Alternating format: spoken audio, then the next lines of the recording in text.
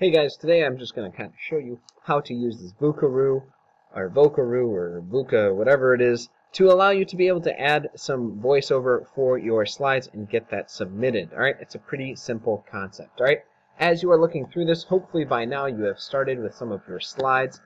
When you actually pull up this assignment, you should click on this untitled presentation. Please make your slideshow here because this will be super important. The second link that you will see is the Vocaroo link. If you click on that link, it'll take you to the website of the thing that we use to record. And then finally, there's the rubric. Please look at the rubric before you do anything else because it'll be very important for you to know how I'm going to grade.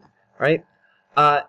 So what you should do in order to use this Vocaroo, you should finish your entire presentation. I recommend that as you work out this presentation, you might want to take some notes just on things that you might want to say because those will make it sound much nicer when you use the Vocaroo.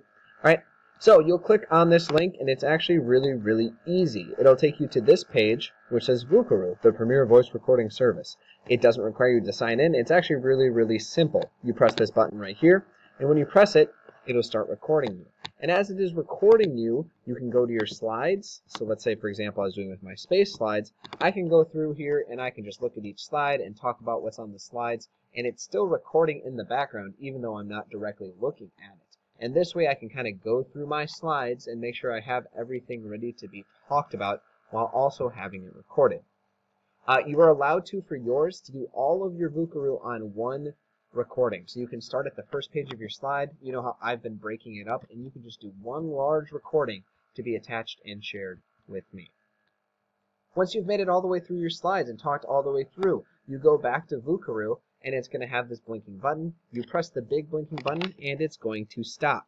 And you'll see now that it has this time where it says 0 to 45. You can replay it here and listen to it again. But what I'm going to have you do is press the Save and Share button.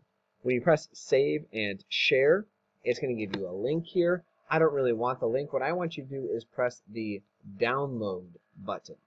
All right? When you press the Download button, it should make a download or go into your Downloads file.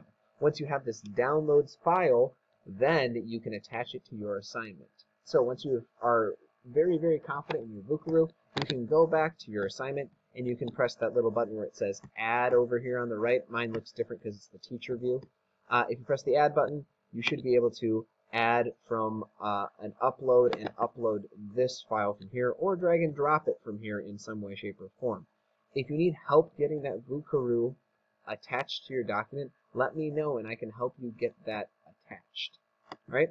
Once you have done that with your slides, all you have to do is, on your assignment, is you'll have to have your slides completed and that Vocaroo attached, and you can turn it in. Remember, I will use this Choose a Section rubric to grade your paper, or to grade your assignment. It should be pretty easy for you. I've written a couple of things that should be included, so take your time as you are going through this. That's essentially how to use Vocaroo. It should be pretty easy. The thing to remember is, once you start recording, you press the pause button, and then you need to go Save and Share, Download.